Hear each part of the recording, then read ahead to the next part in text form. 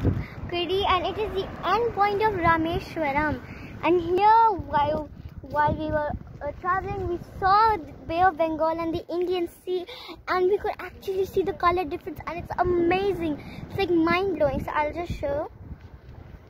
Here is the Bay of Bengal. Can you see the color?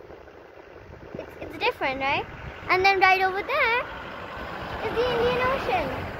The color is so different. Right? It's mind-blowing how these two merge at the point. I can see a little far away. Those two are merging, and they're not merging. You can actually see that straight line in the way which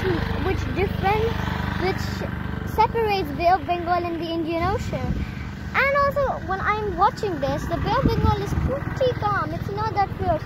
But when I look here, like we are so high up, there's some space. You can actually see the waves of the Indian Ocean hitting the rocks, and it's like really fierce waves. So for today, and I'll keep you on updates.